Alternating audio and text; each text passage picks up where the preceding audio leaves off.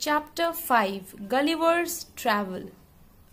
Before you read, have you heard of Christopher Columbus? He was the famous sailor who sailed across the world in his ship in search of India, but instead he reached America. Some people are adventurous like Columbus. Then there are other people who are adventurous but only in their thoughts. One such person was Jonathan Swift, an Englishman who was very imaginative. He wrote a delightful story of a sailor who visited strange and unique lands in his quest for adventure. Let us read to find out more. I am only 42 years old. Still, I have already had many strange adventures in my travels to far-off lands of the world.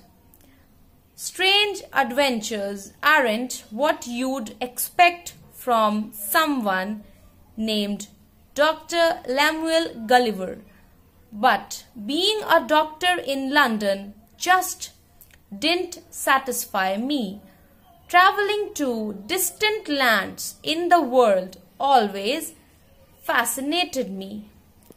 So, after qualifying as a doctor, I signed up as a ship's doctor and spent 3.5 years sailing around Europe.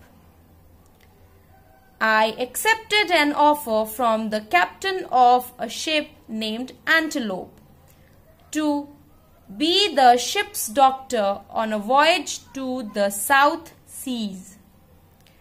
We set sail from Bristol, England on May 4, 1699, and after peacefully crossing the South Seas, we were hit by a violent storm off the west coast of Australia. Poor food and too much work while braving the storm caused the death of 12 of our crew and weakened the rest. So, when the wind drove us onto some rocks and split the ship apart, only 6 seamen, myself included, had enough strength to get a lifeboat down into the sea and row clear of the ship and rocks. Suddenly, a strong blast of wind from the north overturned our little boat and scattered my companions. I never laid my eyes on them again. I began swimming in whichever direction the wind and the waves pushed me. I don't know how many hours I spent struggling, but just when I was completely exhausted and water seemed to be filling my lungs, my feet suddenly touched bottom. I took in several mouthfuls of air and looked up to heaven. It must have been about 8 in the evening.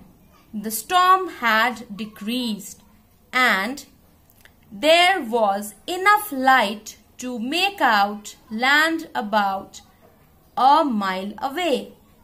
I spent the next 2 hours trying to drag myself towards the shore.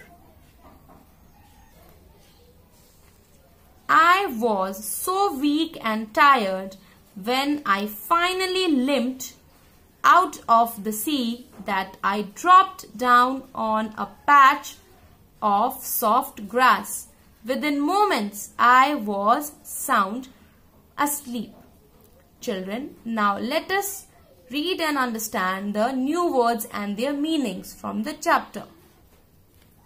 Adventures, unusual and exciting experiences. Distant, far away. Fascinated, strongly attracted. Voyage, long journey. Violent, very forceful or powerful.